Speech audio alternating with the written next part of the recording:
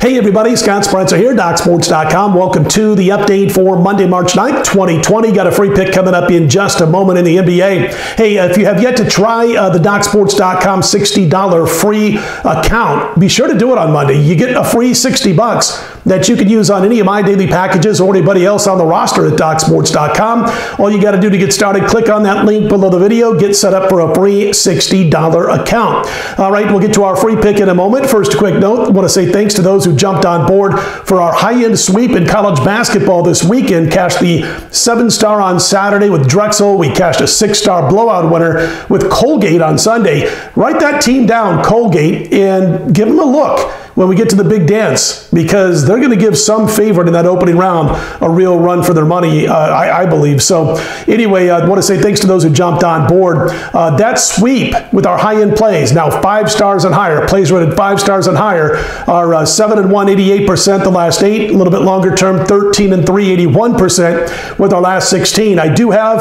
a 6-star play, high-end play going on Monday night in college basketball, and we'll look to extend those runs to 8-1 with our last 9 to 14-3 with our last 17. You'll want to jump on board for that. That'll be available, the 6-star college basketball play on Monday at 11:30 a.m. Eastern, 8:30 a.m. Pacific.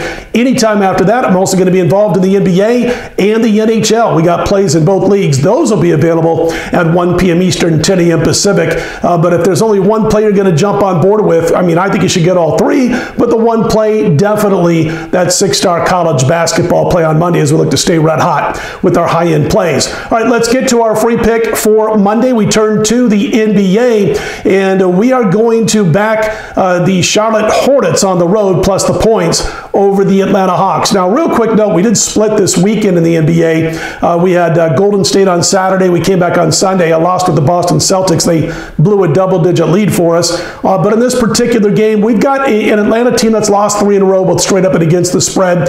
Some of their players, including Trae Young, reportedly have been a little bit under the weather. Trae Young missed a game recently due to having those flu symptoms.